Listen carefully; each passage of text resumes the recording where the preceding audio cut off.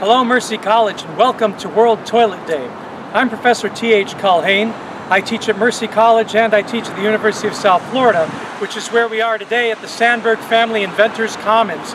And here, the engineering department has worked with the Bill Gates Foundation to prepare a solution for the toilet problems we're having around the world by making their NEWgenerator Resource Recovery Center. Now, what I'm eating here is coming off of the biodigester that transforms toilet waste and food waste into fuel and fertilizer.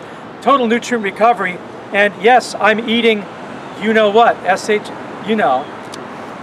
But you know when they say eat SHI you know what and die, that's not what happens here. Here you can eat the results of a transformation of poo, let's call it poo power, and get very, very healthy food and live better. Let me show you what this thing is about. Right here is what we call vertical aeroponics. It's a form of hydroponics where you use the nutrient solution that comes from fully biodigested animal and human manures and food waste, and that liquid fertilizer or liquid compost flows through these membranes and then provides the nutrients to the plants. It's rich in NPK or nitrogen, phosphorus, and potassium, and as you can see here, it's an autonomous anaerobic membrane bioreactor, or ANMBR, for high-performance off-grid sanitation and resource recovery. Water and nutrients in, the membrane produces plants out. You can't see what's inside, so there's a diagram. The nice thing about this is that it is in a small container that can be dropped in any place. And let's take a look at some of the applications, places where it can be dropped. It can be dropped in slums and informal settlements, as is. It can be used for ecotourism in remote locations because it's completely off the grid. Schools, parks, and housing developments. Yes, you can put your dog poo in here when you're walking the dog, and some places like MIT have tried that. It works fine. Light gas lamps at night for people walking their dogs to keep them safe. Single or multiple toilet households to form a mini-grid, and emergency and humanitarian settings, certainly for refugee camps, which my wife Anas and I have worked in Palestine and Jordan. This is a perfect solution. And as you can see here, for this high-performance off-grid sanitation and resource recovery anaerobic membrane bioreactor that's autonomous, you sit down and do your business. The wastewater goes in, the nutrients are recovered going into growing plants.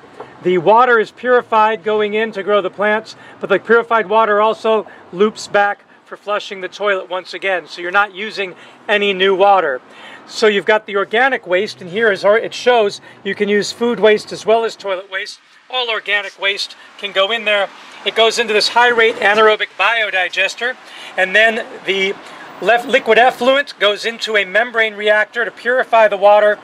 Energy comes out as biogas, that's a biomethane, and then the nutrients come out for growing in NPK, nitrogen, phosphorus, and potassium, and the permeate of purified water comes out for pure drinking water. So you're taking all of the things that we consider icky poo, icky stuff, sometimes pathogenically dangerous, and turning it from a bad into something really good. That's the idea behind the NEWgenerator, and of course that's the idea behind the work we've been doing that we started at Mercy College some 7 years ago, and that we're continuing through Solar Cities, our New York and Pennsylvania and Florida-based non-governmental organization that's been teaching people at Mercy College and around the world how to build their own biodigesters. This is just another iteration of that concept. If you look up at the top here, you can see, and maybe come over here to show it, you can see that it's got 1, 2, 3, 4 solar panels, and the size of these solar panels is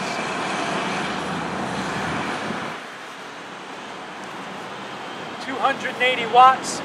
So it's got about a kilowatt and about 1.2, 1.3 kilowatts. So over a kilowatt of power from these solar panels powering the whole thing. And the last thing to show you is the big picture. If you stand back, you can see. So the electricity is coming from the solar panels. The toilet is inside. The anaerobic membrane digester is inside. And you do your business. Actually, no. Take that back. The toilet would be a separate facility that would be pumped into the NEWgenerator resource recovery machine, and then the water goes with its nutrients to grow the delicious food that keeps people healthy all over the world. That's the idea behind our World Toilet Day innovations. We're going to come and see a day when toilets are not considered a problem, but are considered a blessing.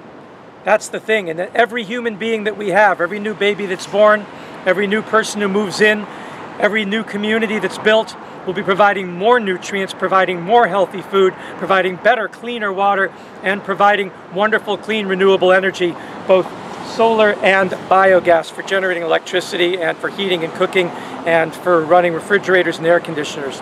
So it's a great innovation. So we welcome you to the USF Research and Innovation Solar Power Research Demonstration Project and the Innovation Park. We hope you will please try this at home.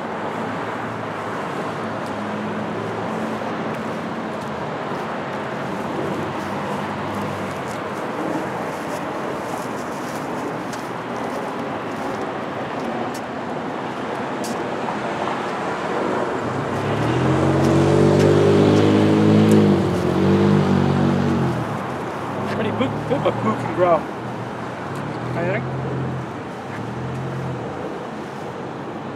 All righty then.